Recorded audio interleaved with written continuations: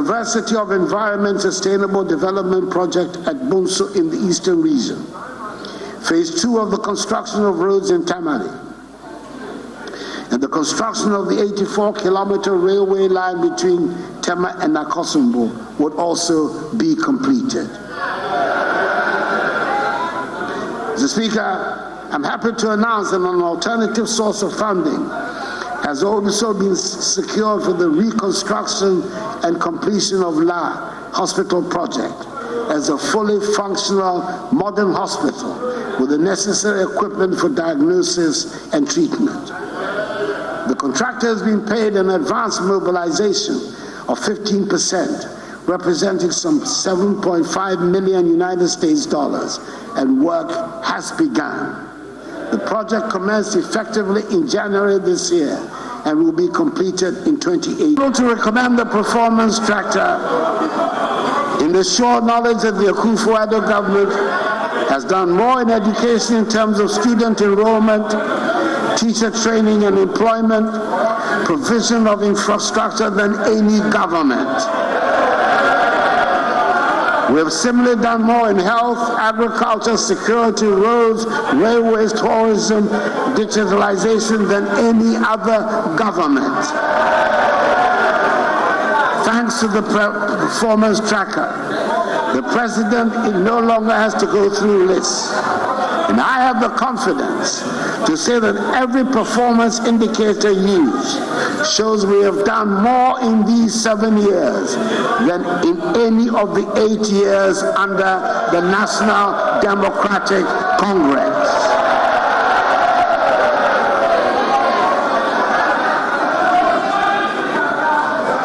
Indeed, Mr. Speaker, on coming into office 7 years ago, my government took the decision, as we promised, to modernize and formalize the economy through digitalization. Government is doing its part to make the work of the Electoral Commission go smoothly. A lot of responsibility lies on the political parties as well, and I hope that the parties recognize that their credibility is also on the line. It is up to the parties to demonstrate that competitive elections are an honorable, character-enhancing experience. And at the end of the process, the loser will congratulate the winner, and the world does not come to an end because an election has been lost. In discharging their responsibility, I urge the Electoral Commission to work with the political parties to iron out whatever problems there might be. And I'm happy that the Electoral Commission, after engaging the parties, has shelved plans to change the 7th December date. Government, on its part, will do what is expected of it to make sure that the reputation of Ghana is not damaged and the free will of the people is manifested at the end of the electoral process. And I want to reassure the people of Ghana that I'll do everything in my power to help ensure the conduct of transparent, free, and fair elections on 7th December.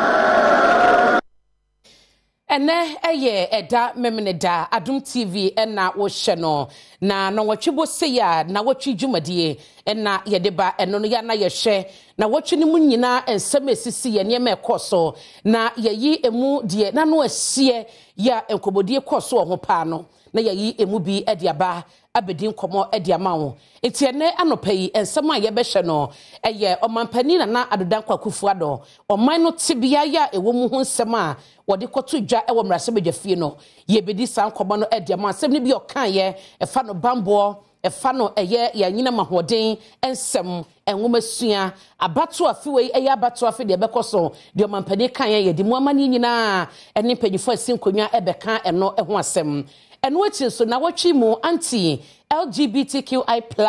bill no a emrasebedwafie agitumu eho da ratwea tonton sansan ekonfie miensa ajebo wo magye tum wo gitum wiye no eho komo no afei na ahyase omampani be san anase won san se de bi mo eto enkra de ma no no ho komodie etisen na die kra na ewo bi oni mu awo ewo se wo hunu ya obedi ho dwuma na watutu na mo yie na emra no ankwa ankote wo wenum ene de no payi ye be hye emu enkomodie edin amegye so ene abena pokoa ahwennie mama wache amwakwaba na wotwe dwumadie yen hyase ema ona ene no ebeye 2 parts meni eye emrasebedwani a owo ododio abato empesua so honorable Edwin Nilante Vanderpoy ebehye enkomodie no ase meni no ewia na meni Dennis Miracles Aboaje ono na ekasa edema Dr. Mahmoud Baumia Frankatuni edema MPP no ne kasa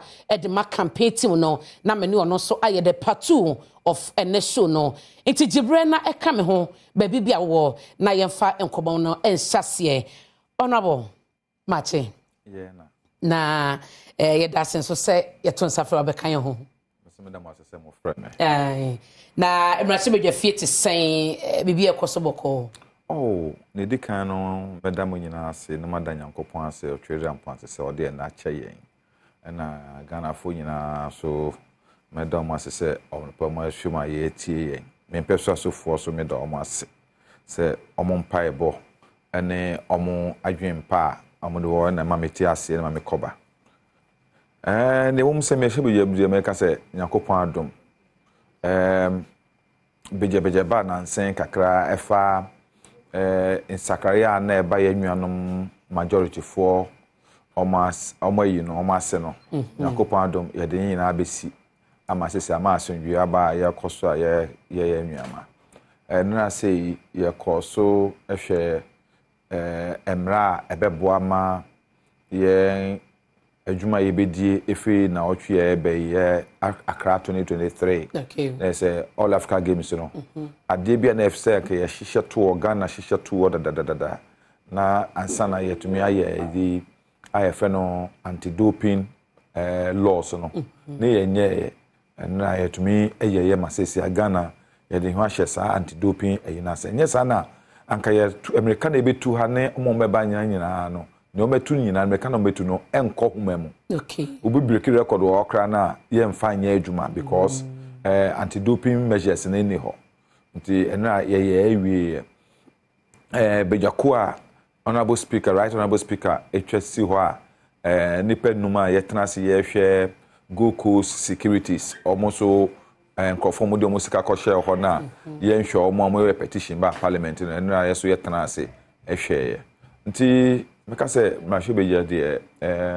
yegusu ye ne be ma Ghana fo ho ato mo ne nti a Ghana fo de ko ho no ene yegusu ye yi mate meda se na ye kai ahwefo se honorable wono asi ni gina ye se onsan commerce beja fie biem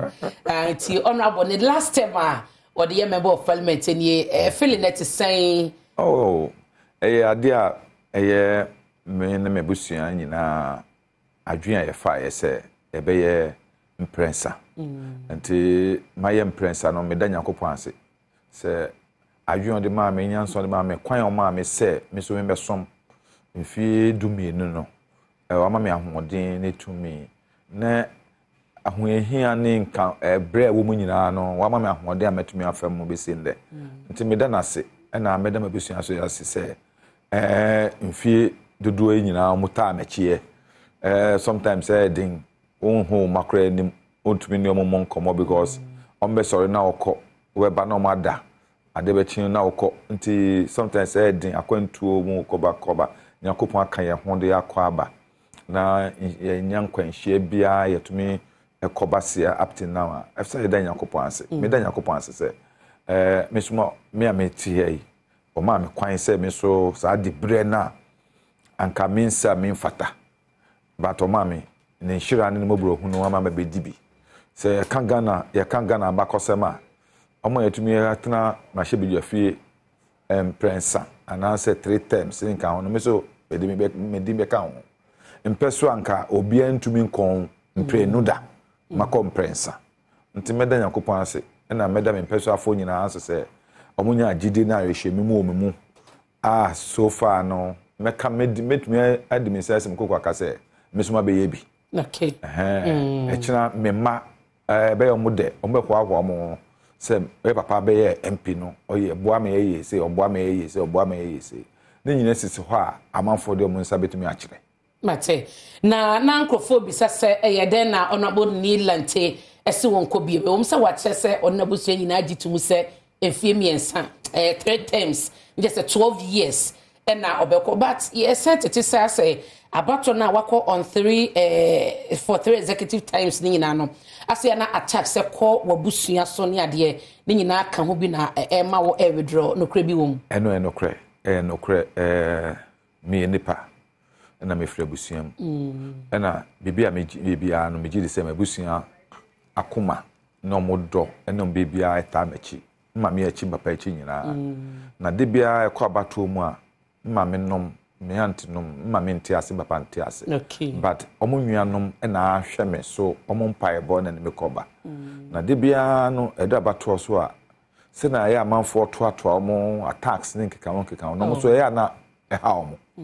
na me auntie for no mo na esu na say omo mo wa dan esu omo mo wo labadi la esu obi ha esu omo na me ma wo amanone omo ne omo kru me ka say 2020 say me baba pen one ne kunu omo na the whole 2 days okọ adwuma kra na yem hihye no ne nka ho nti ni nyina no was it that bad? It was horrible. Any experience I will share back you no be abeka say eno kra to much ni mo meka for example the day itself bibia ko din yeto aba no to say ntokwa bia manya yi but before e beto aba no ni nyina campaign mu de bia yo pie bia na mato aye etuotuo sikantwitwa ene eboro manatisi nti na ha adwen ba na efi say abato da no bibia be say din because na woji di say eden kra na Yakopon de 2 minutes be maye nti ye ne say omo ye din kra ye mfio nti ye koso ye to aba na wie no na me wo Modako hotel ho na ye de ye bibia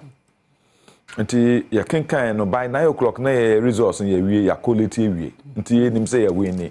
na ya quality both presidential and parliamentary nti na ye nim nti minkrofo no ba me executive ba say yenko collation center or electoral commission officer na for declaration na me so yen twen kakra because electoral commission ho no nkasa mo nkasa nwie no so ye wie nti yen fa nkomo mo nti me se mo ntwen ba ye wo ha na enya message say district electoral officer ne say ye betun aba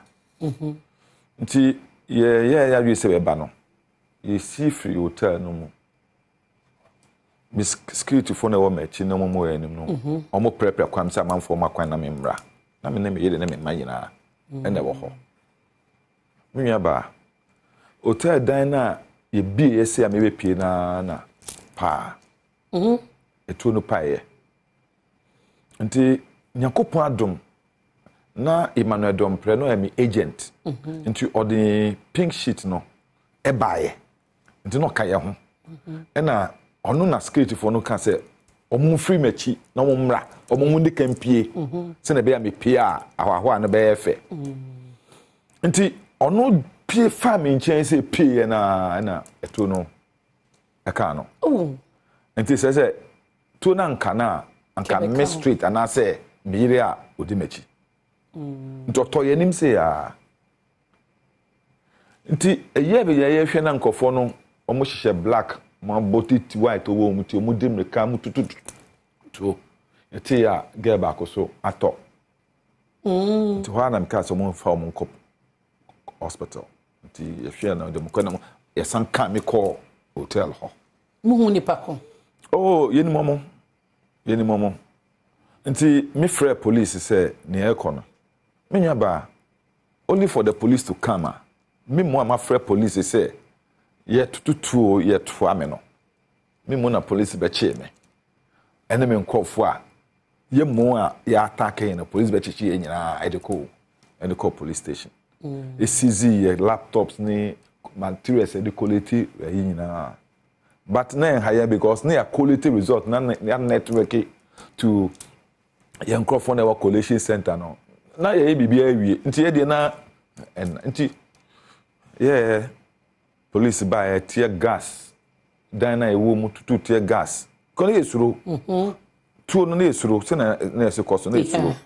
because you ain't create now. I dare say, and yadia, nipa na go home in Crawford. A bass and yes, so you to call 10 to 2 hotel. Oh, police for boom, breaking hotel dino, doors, windows, breaking in and a betchy and coy. As if say mona. Yeah. Inti, I don't know a kame. Okay. Say, me ma ba 20 nipa mi no ewu a. Ya, ebesin there. I won't be seeing her. Don't pray, Oja Wofra. Me shane there. But, and to say, near Neja and Cassati, we are say. Nti me fi say de be beko abato na wo nti amanfo ebewu na say te say eye yenyo no mama dwan ne say me edi ma omo so ma say this say basa ene din ene ahode me so menyemre sa menye body adwo sa me so Sade kura me ye media na obegye free me nsema fa ebuo ene tafrache nyansa begye free me nsem na nye tumi ontumi wuro ma hwede mfa ma beti menye mintumi nyasa because me so nyakopon adom ye ma me edin bi kakra ene ye ma mo nyansa ene ebuo eya na ma dwen ye omo se tafrache wo me wozongole eni krantino ebia na menye yipa but nyankopon adom papa edwuma ye nti matena Kumase atena Sunyane atena Cape Coast atena so many places many amanfo edi efra ne menamfo edi akaka bomu nti enyade no menye bi ne nyina ba bia nti menye obi a obetumi atwe afa no so keke enti but medwen ho a me say nipa ba kan bedura bato obi na be udin ennam framamu na mafo kan bi no mu nimu kra no mu kan sem fa ho o ti etu din anila enti nipa be hia me enti woni lante na bo udin woni oh nice sa o stress o obi a no edwosa me no wan fan kamea me fan count Matias pen for say bibi anko popa ya chede mate honorable ni lante Vanderpoy na ye ne din komo anopayi na honorable emotion kakra isu we address bia ya we emotions ba kakra baby o de koye na 2020 assembly the efficacy ne ya na ha me 2020 there ya na ha me because me dwen ho a and say obi nkwa ehwere no because say okoto aba because say yeto aba yi obi a obedi oman so nti na nipa nkwa ebehwere yen me fi say ade a na yesi 2028 no yen Ghana fo nyina mom pa ye say se nipa bakokura to ewa bato ma ya na nipa nwotwe sa de ne de sa san ma bi nto yenda me bompa ye se Ghana fo nyina behu se de si 2020 no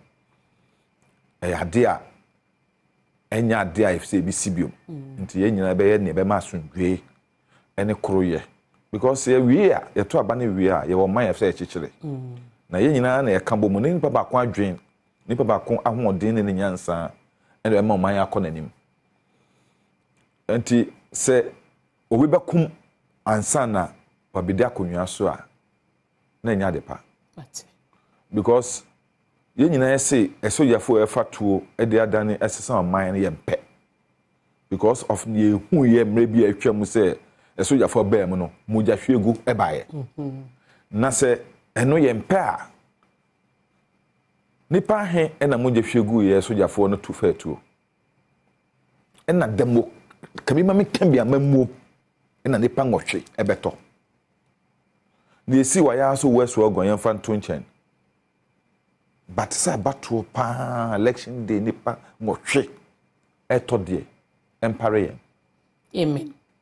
na sasab no 2020 wo de na nipa mi no ehwehwemu na kosisan omo achi obi wonya justice. Well, ever seen there you go to a court. You go to a court. Obi enim omo ya ade no. But me nyaba me no ka say areho ne ma me ye na ma ehye ma rewo na ma me bufuo. Me hye me bufuo ankasa say amanfo nim omo ya ade no so sankofo no nam ho.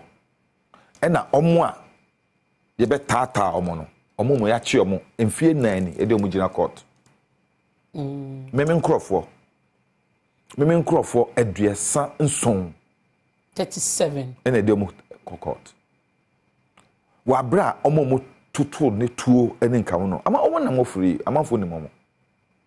no kredie eni omo nti enu sa no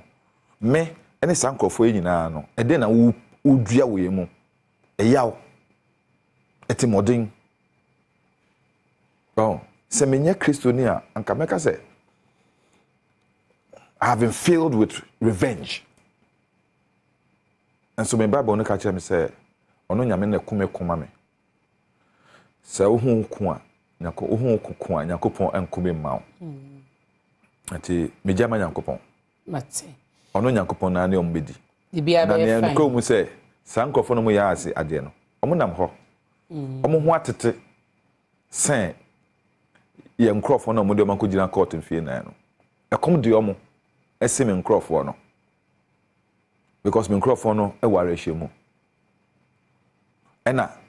ye yi free yakoma mu se enim se nyakopon be ko ama yen ente hu hia se ye de se abofuo no etnase because wo de abofuo no show mu ye yi a wo na wo kun ho wo na wo boy ade ama ho ente me de se nya na wo ma so anka meka se almost afi ne kura me nka me nwie ho kura da the only time I dream say there court yeah me lawyer for no kai me a na say e bua nkrofo nyina no transportation aduane the bia every bia ye court ebinum wo tamale fc from no moba ebinum wo ha ebinum ye adwuma wo ha ebinum because of sa court o mo adwuma hwere o mo the sankrofo no akoniaba onya kwankwa adwuma na watwa adwuma mu na watwa adwuma mu kina na ye yi nadi nteno say yi nadi a na bedan wo wade so a nkura ne bo ha ye tutuo e ma ya affect omo spine e be sin ne omo tuo omo ntumi nya adwuma bia e da wo so ebino ha etu no ka omo nan omo ho de bia no ombeba nkofo e chi omo motorbikes e se otobe ma omo because no na no omo de pom omo koba e se otobe ma omo enti eye o how bebre na sa ha nyina no kaboma na ne obeka ne se se Nyankopon yi afrim esi 2016 oyimi free mu 2020 obi de nkwa age I think ne obeka ne se o so nyame ahwe too much ne mebisu en kanu no nti se ba bi wo ha abato NDC adwuma se me mpeso aso na me ye adwuma no na ma NDC akonkunim but se baby wo so met me aboa ama ba dey me den sese ano me free be boy adwuma wo Greater Accra ha nyina me na me kokos chairman oh that's nti me be boy adwuma me ka che MPP for ne se enye ododododo nkwa okay but ne kuro mu no kura na ye age but the seats na MPP kita wo the region Greater Accra na ye age enye me ni Lante Vanderpool sir yes na me kura na e kura 13 the about 20 ya jibia kan moja Nyankopon na pa ya nye kura be yinum na makokita 25 yes hene mo hwe o de enu de menka cause it other those constituencies na so the MPs makachiro mo makache mo parliament maka o manim sei ma bi o manim makache emanim na emanim yie pa seat na yaje see de baba me kanchiro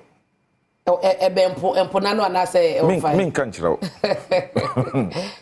ene rawo na odu kache empin so ka say wo wate beje oh o mebo mo adwuma ebo me bia no be bia no be bia ono a ebe hye e de na mo yes so confident say obetumi age seat no adwuma ade na empin no de onye adwuma ho emfa me ho me de adwuma no ko ka me PC de adwuma ho me ne lante me de adwuma no ko kam APC na adwuma ho on record 5 seats 2024 market me nkasa kwa okay market ye be monitor me catch omo Jamestown in 2017 say 2020 ye be G seats in 20 seats ye ka say be G 21 and G 20 this time me catch omo market to ye be G 25. And how secured are the seats 20 ne kita on say MPP meji me dey no MPP meji bi mo nso da sa da ye no sir 20 ne no meji seats na kura nyina ye NDC seats enye MPP seats ye dey 20 no ye NDC seats da bin ho a ye omode a Okankwe enough na enye omode a na ya ade bia ye that side of Okankwe Central no na ye wini ntenya de a bakokromu nsanka na Okankwe North ka constituencies na we maintaining ho Teresa not just maintaining with a margin, a higher margin against that Dokuya Fuseni kura ho ano na Dokua won surprise obey dondo anye dede na chance you mate ene na afia bato no na honorable Nilanteka no also wogi 5 seats a ewo MPP nsem no ogi ni nyina ma NDC no makonya 25 seats ewo the Greater Accra region yate yɛn komo na yɛn kwa ebufi ho no mababia we ya State of the Nation address yɛn mampani akufo de beto dwa kasa wie yɛn ho komodie no aye bebiri no a na ye share said ye nyoma wabobo so eba no energy wakasa for security election said the wakani wakache isi se onhwe se abato no ebe ye sumdue fan ye ebe ye dwuma ye enough assurance from our experience 2020-2016 no the mampani aka na assurance enough for the man say bibia ebe go through peacefully afimu menyaba se okromfo efi wano a sha second kan osin agu wanu oh me se kromfo efi wano a osin agu wanu no sha second kan adentia eso kromfo na afi wano se be wasesa sa ese obi abodam da yesane body yade no kra na ne de hwura nkra de ebi wo openya kufuado nana mechiaw anopay eden na okakire wo ama woto abama no 2016 na ne okakire wo 2016 no ebesi nne wadi so menyaba o se fe wa hwene ho pachoy mma mi achi ifri ada ene krobo okay nti ahwene ya de a 2016 ahwene ego wase no na ene boy ayin ene ne boy ayin nenti amanfo so anopa ekot sunlight eto aba se omu yi mpanyimfo a omema nsakraye nkoso yeyo aba omabrabo mu nye hwentia nti se oye mpesua bi a ye ni nsuo ye ni kanea ye ni suku ni amanfo epene se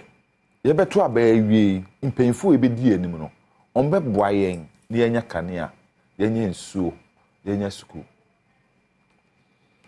ye ni adwuma na ne ye pene se aba ye etui nyakobo be ye nhira aba ne bedwen ye ho wa ma ye adwuma ayo na se amanfo to aba 2016 na akufo ne nkrofo gina mpesi so owura baomia Timothy baomia ene call round emema malechers e kanche Ghana for say Jomama ban omutimo heading omutimo heading ne say uto mrek konko samre no 1 cedi 20 pesos enti men traba ma won omutimo heading ne say uto petrol gallon samre no 16 cedis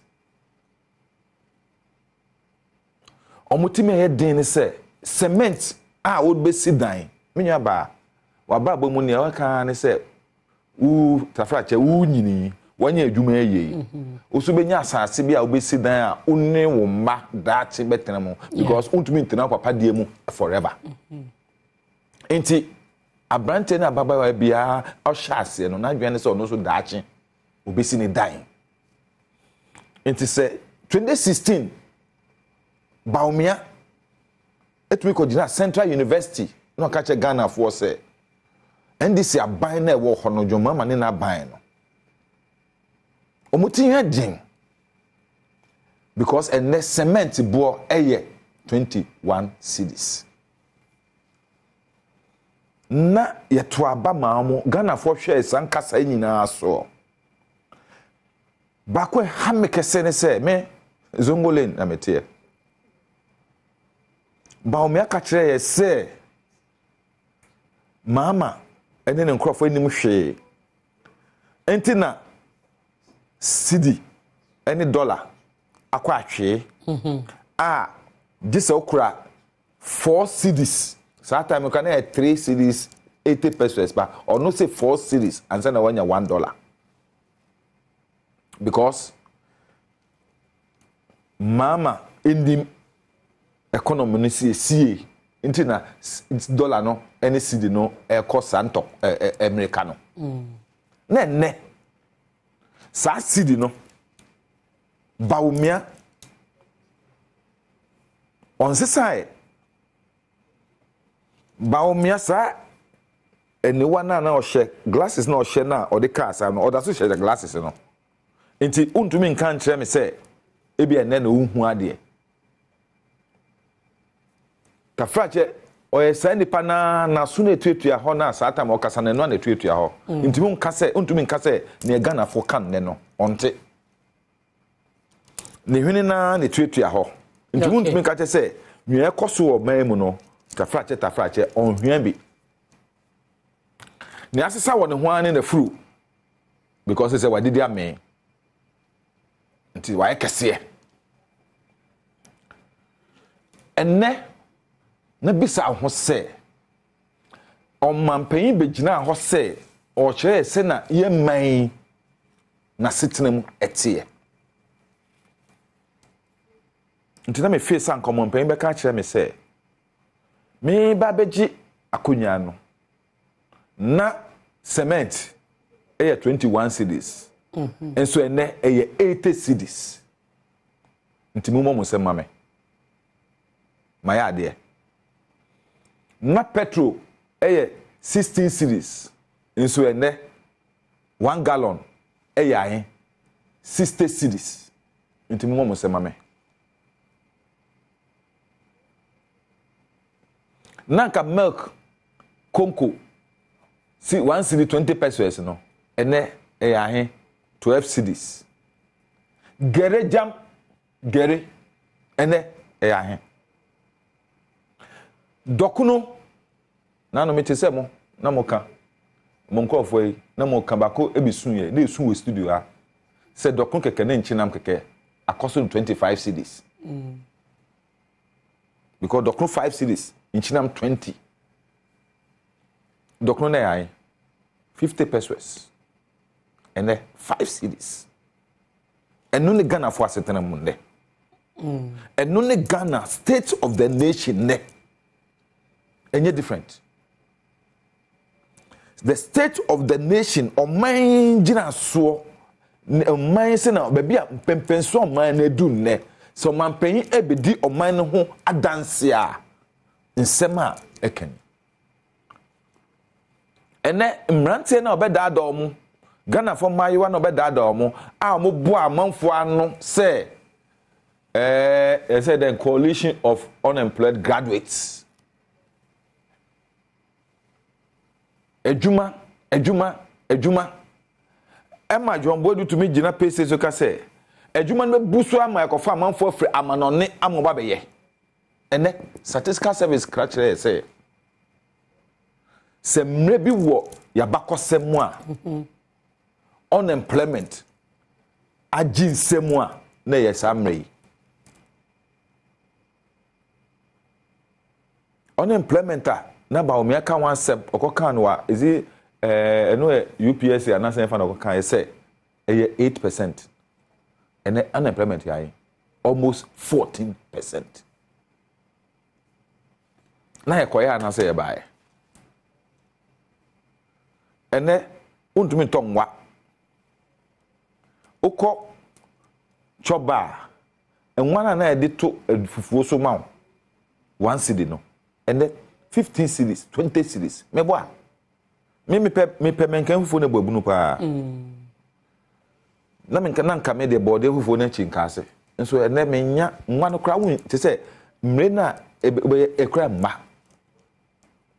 me tonwa ba ko 25 cedis eno no masetrem eno ene masetrem but on what to say references I will make e ba no Fangwana 16 cedis some years ago and double region made compare no the argument no and say at the time and you may be assessor if we are seeing na e ba no COVID-19 e ba ye e be say we are seeing na sikasem eno dan chenso a Russia Ukraine and tokwe ba ye ni nyina na indicators a e ma if we are economy no e crash ye nti no so what dey e compare that time man witness any of these challenges Akufo-Addo kasamiti parliament or kasaye ema mitie pa for the first time one can Russia Ukraine wansem nti meyanka because or the trend tra masese awu se amanfo ne to adadi nti wan mokso nti meyanko ho se Dennis Bahano no be catch Russia because said that Ben Akufo-Addo about Russia Ukraine any COVID assembly state of the nation. State of the nation assembly. But the fact that one state was so na yimu no it just say it doesn't exist any impact on the economy and it means say as at today Ghana ye womu state of the nation 2023-2024 no. Sa COVID any Russia Ukraine no kan ye ho. Nti president amoso no. Enya dia ka ho ta fracture menyaba na and people for fee say omunkwa na wonyansa ye aka wo Ghana enya ya jimijimi menyaba COVID me dey sure say president Akufo-Addo ne ba omia omunya ya nka COVID aso ho sesen na COVID amro musika ebro musika mamudi twa omanum COVID omunya ho mfaso COVID aban nya COVID ho mfaso wa bra me no bre omunya ho mfaso auditor general report e ka kire say COVID no omudi twa omanum omunya ho mfaso last year so na so man pede di address here address there no address here or the address de ensem e ba ye ese COVID sika no se wo sha oboso anesefo a omo ehwe wom no atinsu omo de magana for free nka ne omo de magana for free any facilities agenda 111 ni nyina no menyaba agenda 111 bakukra nu ha ya wie bakukra nu ha edru even 50% tabuguso nti ye fato 2 oso say den insuo ne kanea menyaba nya twom krono omo bogana fo ebesi nne no momonka obedada yen se o ma yen so info o nso no nya bi meti honorable kanea no nya bi Accra any say greater Kumasi and a lockdown pe bai almost omo de aduane e ba manfo minimum de omo de ma omo ekire no sika mo sesen ye se mo de ma aduane no obia Ghana ha eye ne nwanwa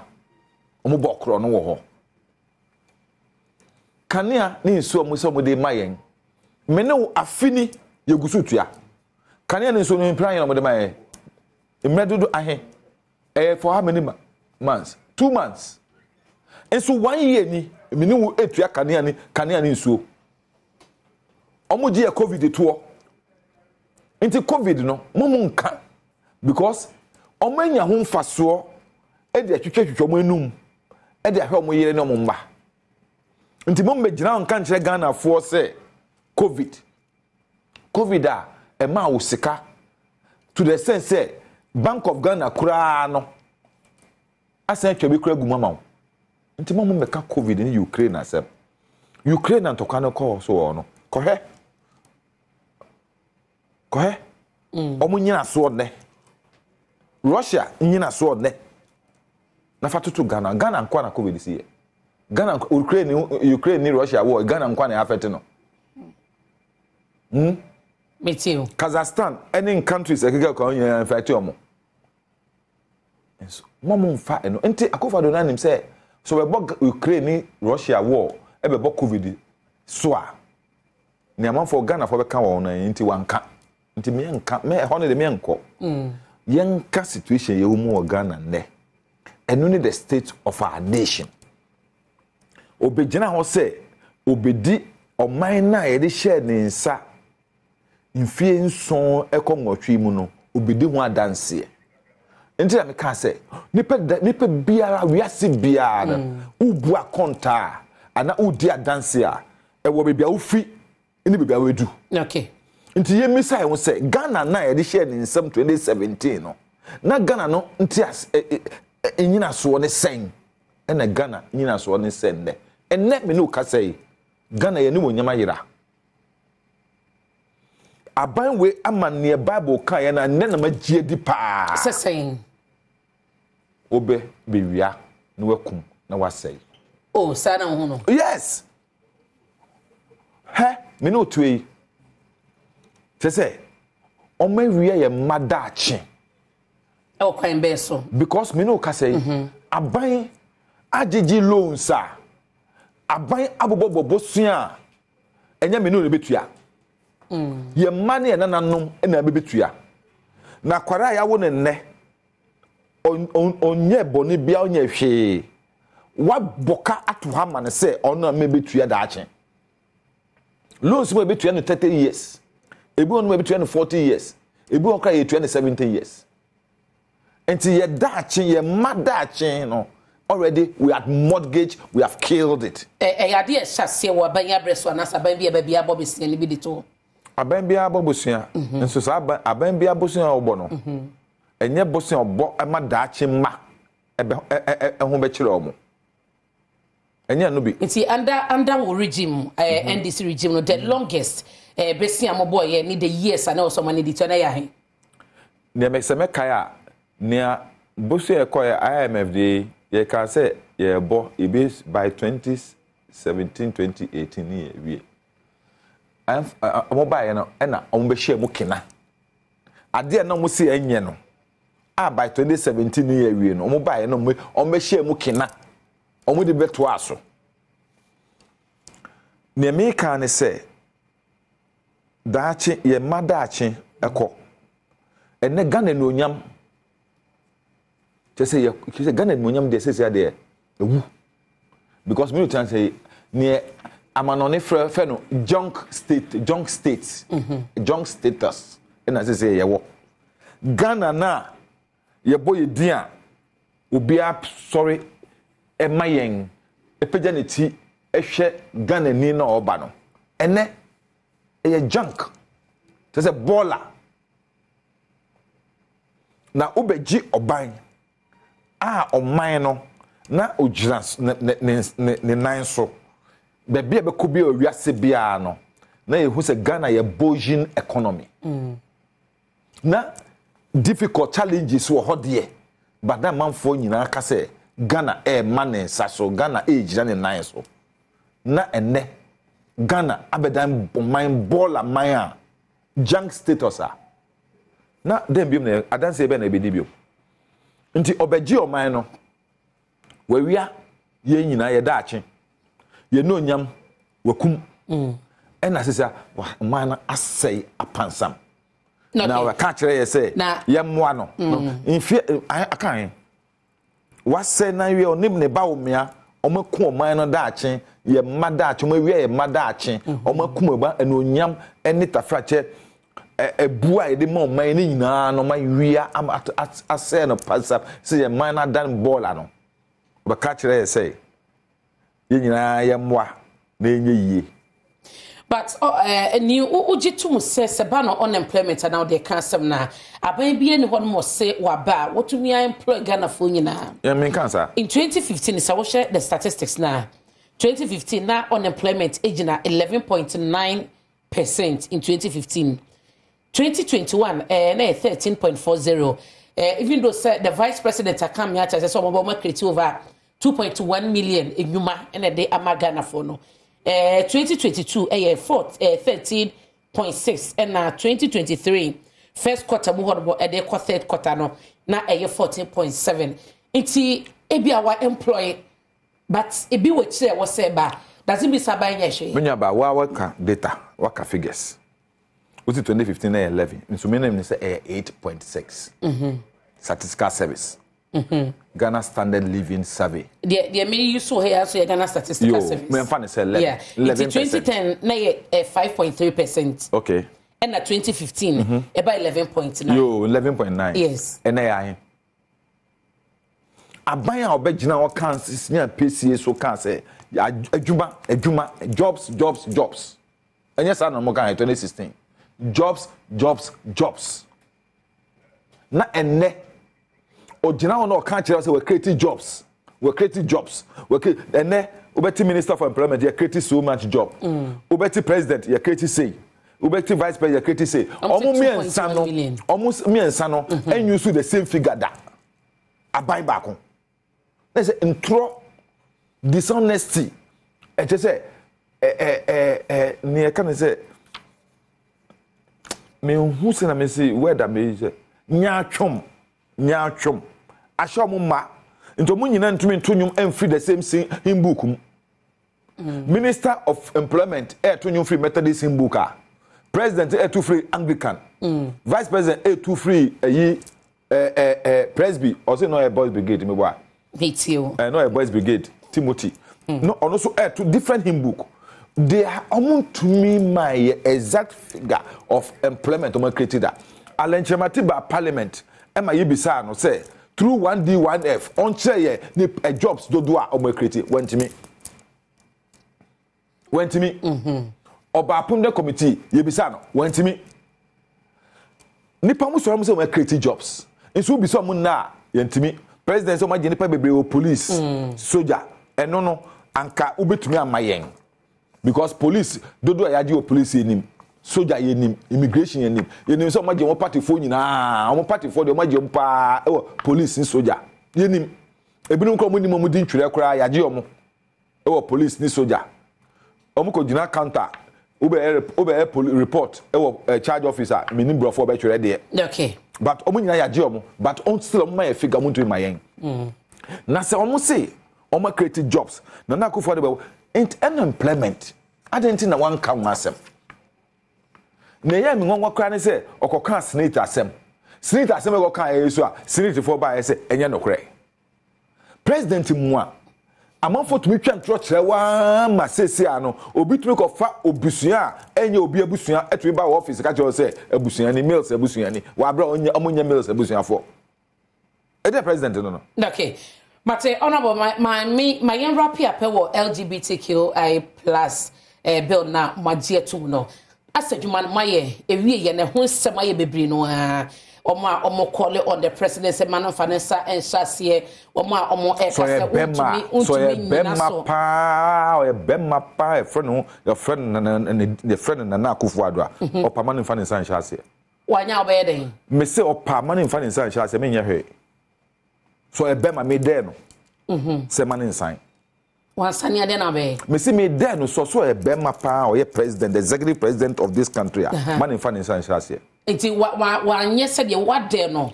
wanye ntuba o de be campaign te na na so be ende me fanye campaign ti ade na be Ghana phone nkasa be o be eden Ghana phone be kan wasa me no no a anka kire nkwa mesan amuda command Mode command. Oh, me crank come join by parliament some from me by force. Me sign or parliament or be from my office. And they say more threaten and assassin. Oh, that's it. No, you catch her say. Nanka ye me transequenti no. Because you catch her say, "Wo bu enimtia as machebedwafie." You pass private members bill me ensa e de abra one sign. Umuyen. Nti ye me transe entio. A chawpa, jo mama ne be pa ye chaw. Say, yenhwe Ghana for. Yenhwe amanfo amo diplomatic community ahemfo ne nka ho a o ma ba fi ho no. Na be transe na yentie. Jo mama e na ye pa ye chaw. Anka be kire ne say, so si omuya ye to aba mayen, se ne to aba ma na. Nti so nim say or your president to me nyina hye na se a o chen your constitution a man sign na hye so bit me wura machebedwafie ho bi ma yes we be kire ne say efie ne ye dia they inviting on to minister Paul mo man refie ho me say so permanent sign me there no some penny buffy ho no because they henim say ne general feed ne last address on the man media madam for pa Inso me there no so permanent sign. Someone say me campaign manager. Or me campaign manager. And so say then. So one can no me no enye no. Me no fitete. Nti anya dia which me gina ho campaign against me. Nti ono mo nim ne obeye no. And to be campaign ma. Opa ma me nyina chena. Oba be campaign bi mama. Da bi into be campaign ma. Yeah, oba campaign ma. So say one can ye. Na say no na opesa o kase wakane ye that's one na opesa kase wakane ye opesa kan me di na hye ne ma yesi de hye wo ma no e na piefri wanu mu obanyina na odwen me ho bon because onim me nyina so pa onim me but so mu nyina so mo ye ni sa beboa na say wo no so alaba ena achima boakwa ankasa no ene vanapoefo ewa tese nkika eyibi nti onim pa me ka che no pa Willie onu so o de William pa Willie o ye bema pa sa bill ya pass ye de ba men sign oh na ono de miensa mudi kan de koya na o ka ho asem na one sign no or the reason about parliament ama Matthias say bill biba na private members bill la na say de ka beba beto man consolidated fund no so a o wo tumi e na wo ma wo enchiremu achichi ni nyinam na no na me pese we bisa say LGBT de na wo de akono different e fa ka bia meto consolidated fund no so o na e ka nim mate yenne machebedwafo okay yenna ye approve sika amsa no spending mate post ho mame meba na wache mu fully na yenkwaji mula emra yeba asem we ye obeya na ye dia wrap up meni onomo ni lante vanderpoy na edin komo anope na watwe dwumadie na wo hye ewo Adom TV so yeba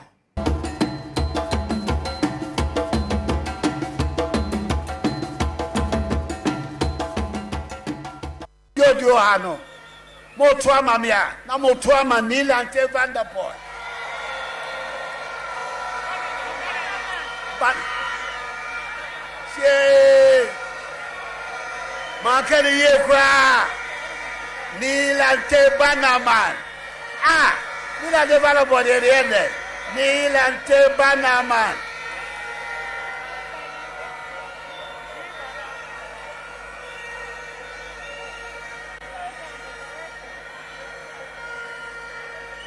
I'm asking the gods of English to pardon me, manu from basa. Mashada. Nadia Midi Jamu. My final word. The new patriarch Yodio Hano. Motua mamia. Na motua manila ante vanderpool. But she makeni ye kwa Nilante Banaman. Ah, Nilante Banaman. Nilante Banaman.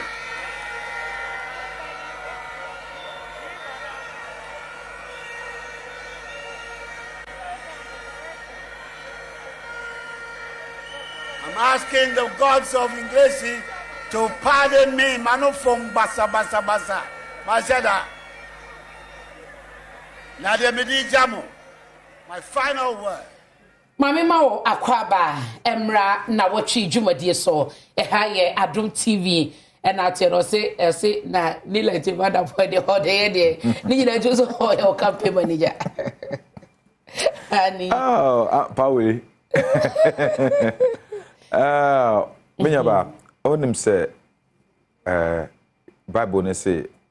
out of the abundance of the heart proceeded out of the mouth. Until they show wakuma mu no e wakuma mu na na pie firi wa no na ne lante vana po edin no e ne de te se wadwen me ho na de se me na through football any ka ho nka enti e di nkomo me adwuma broadcasting class na ye MP sometimes what me frame me by na ye trans ye abon nkomo na enti me nim se on to me be ye campaign ti ame ena asase na ogina so kasa no eho ena se ye wo no so alaba eho no so ye ne bibia ena ne nananom ene me nananom e wa pam okay ebuakwa house achima ebuakwa house asase na esiso no e ya vanna po ina de mawo ha enti me nananom esamanfo e ma no kwan e ma ne megina ho enka nsema efa omode hye ho enkokwa nti omo na mukasa chifa ne mu Martina honorable say ansana ye twa ho no na mebisa ba private members bill ne wo ho no de modi kan dia kone de yesan dia koka ho yi ensonsunu e dantem se ni nyina wiewie adekro no na yahwe na computer na esemen kan cho se eye TV set anase home theaters e na wo pe eye fridges anase freezers and watching so no eba no eye brands bi etise Samsung LG Sigma TCL ene de keka ho a open no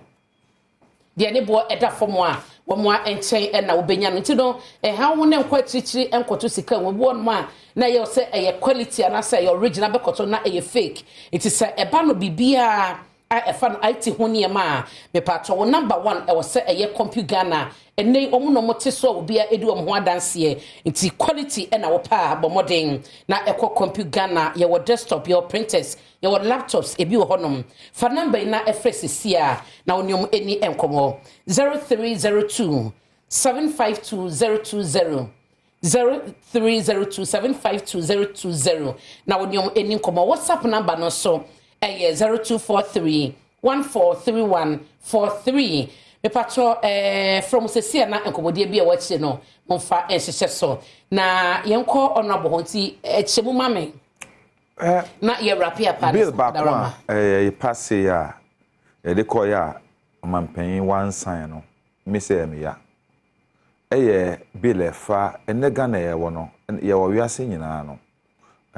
obi fuma ye say ye obi